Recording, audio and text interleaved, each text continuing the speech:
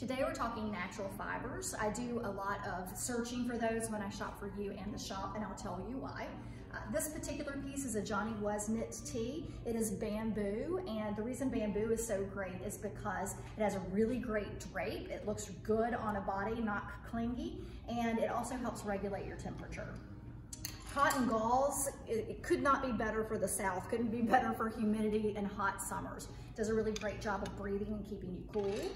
We always have a great selection of linen tees in, and we choose these because, again, they just hang well on a body and they keep you cool.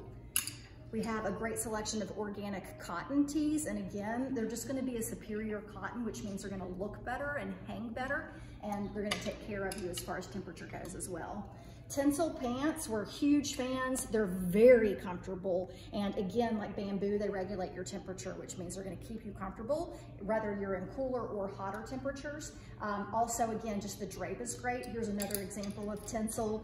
They just look great on a body.